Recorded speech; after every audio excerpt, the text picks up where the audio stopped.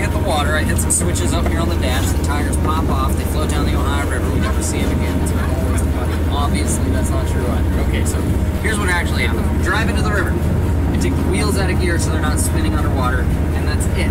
Okay, they don't fold, they don't tuck, they don't shoot missiles out the back, alright? It's not James Bond's car, it's an antique from World War II. Alright, so you maybe look a little disappointed with the answer. It's not as exciting as you might have thought, alright? So here's my next most frequently asked question, and that is, how fast does this thing go, bub? And they always call me Bub. I don't know why.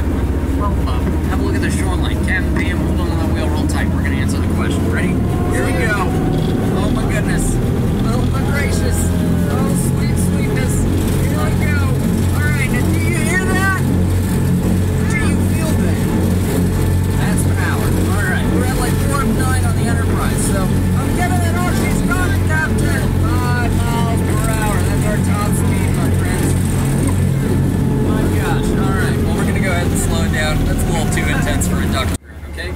You guys over here on the port side, don't sweat it. You get an excellent view of barges tied up over there in that lovely drape. Okay. Anyhow, it's usually around this point in the tour where it starts to lose everybody's attention because there's a lot more interesting stuff cropping up into view than just my old mug chatting about a duck boat. So we can talk about some of the stuff we got going on out here. Alright, so number one most obvious would probably be Heinz Field.